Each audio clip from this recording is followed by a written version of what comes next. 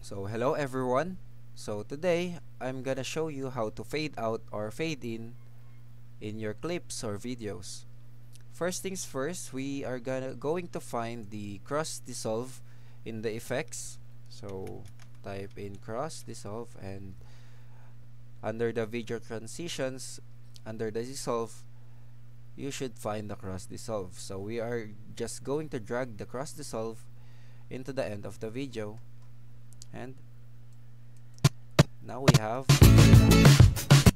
So if you want a longer fade out, so we just want to click this and drag it longer.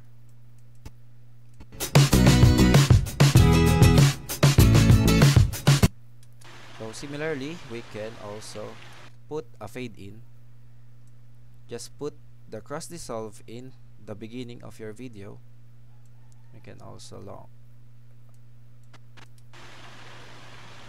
There you go. If you want the easy way, so let's just delete this first.